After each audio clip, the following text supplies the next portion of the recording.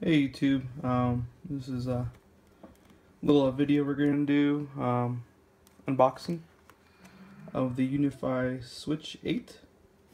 I got this for my desktop. I probably haven't showed you guys my gaming PC, which this is my old gaming PC. Close that out. So pretty much this PC is for my games. Yep, it is a 34-inch IPS display. It is from LG.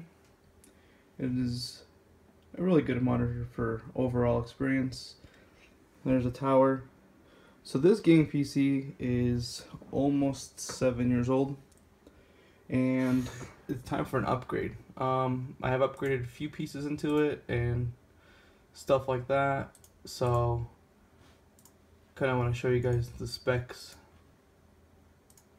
So this video will be more of an unboxing slash a walkthrough of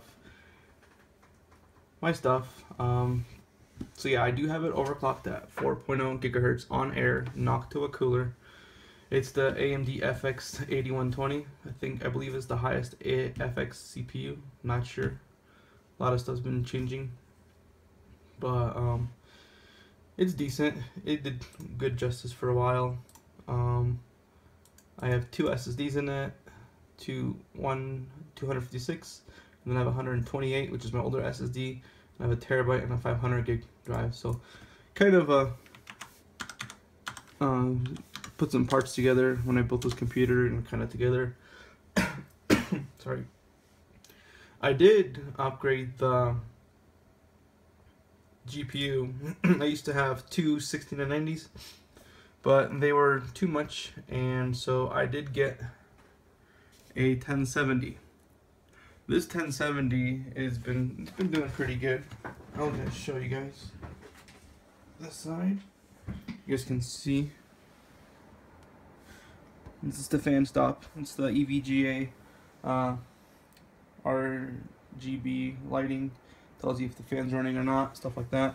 So it's doing pretty good. I mean, this computer is already hitting its peak. I've had some issues where this card actually is having issues with PCI. I believe the motherboard is a 2 point something, and the new GPU Pascals are 3.1, 3.0 maybe PCIe.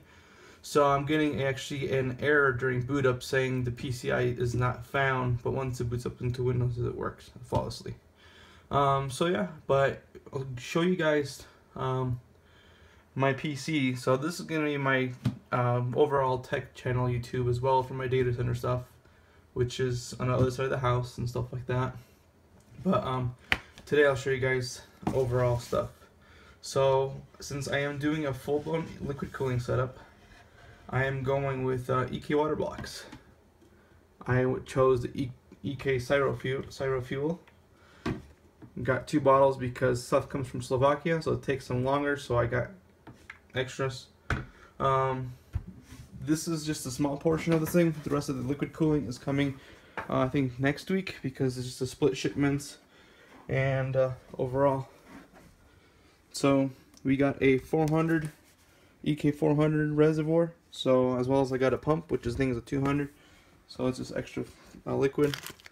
Got fittings from EK water blocks, all different types of angles. All the hoses are not even here yet, and I am doing the hard tubing, so I have to do bending and stuff like that.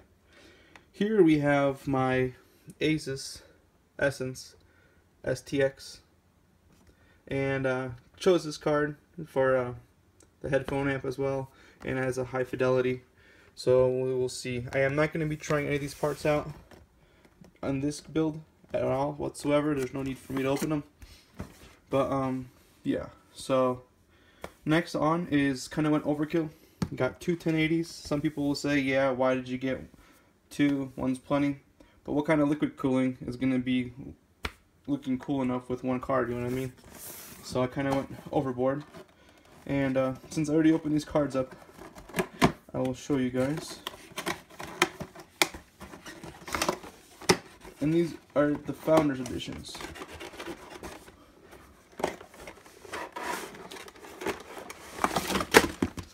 Paper's falling apart. Okay. So we got two 1080s, so pretty much I'm gonna have to scrap these cards, their heat sinks and everything, when it all comes in here. But got the stock cooler and the back plate, and this is a 6 and 8 pin setup, so this is kind of requiring a lot of little power. I think it's approximate 200 watts current impulse for each card, so quite a bit. And yes, there's two of them, so that'll be a fun little setup. On to the next thing. That's the second card. I need to open that one. There's the Crosshair Hero motherboard, and nice clean looking motherboard.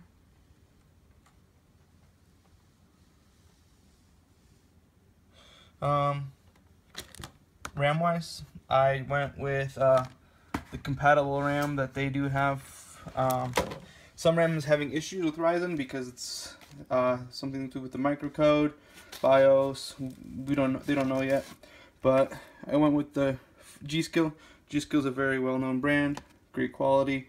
Never had issues with G-Skill. And yes, this is 64 gigs of RAM. I am maxing out this motherboard, so I have enough overhead. So I'm trying to building this PC so it lasts at least 10 years. Yes, stuff changes, but I think with two 1080 Ti's and stuff like that, I should be set for a while.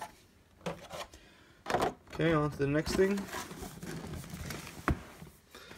So got some thermal paste. You got the SLI bridge. Kind of have to have that. These are the hybrid hard drives. They have built-in a cache for like an SSD, but they are 5 times faster than the spindle, and they are 2 terabytes. So I got 2 of those for storage. Since I'm going to be doing some game recording, stuff like that, I always like to keep deep storage. It's kind of hard to see that. EK water blocks. I didn't put it back in the box. I went with the highest NVMe SSD, M.2.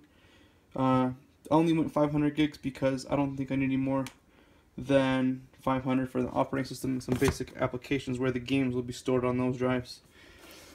So if you guys haven't heard, Ryzen has been coming out with the CPUs, Ryzen 7 and Ryzen 5. And I did purchase the Ryzen 7 1800X. But now since Ryzen 9's coming out, I'm not going to open this. I'm going to sell this to someone if someone's interested. Same retail price. It's sealed. Everything is, as you guys can see, is sealed, so I'm not going to touch it. Going with the 16 core and 32 threads, it probably will be around $800, but it'll be worth it. Since I've already went overkill on CPU, might as well go overkill on GPU. Go overkill on CPU. Power supply. Went with the Corsair Titanium 1500 watt modular power supply. Might be overkill, but since I am doing a pretty intense liquid cooling setup, along with drives and these 2 GPUs and other accessories, I think I'd probably be sitting around 1,000 idle. Maybe not an idle, but on a good load. So I think that should do it enough. But other than that, this is a little update for you guys that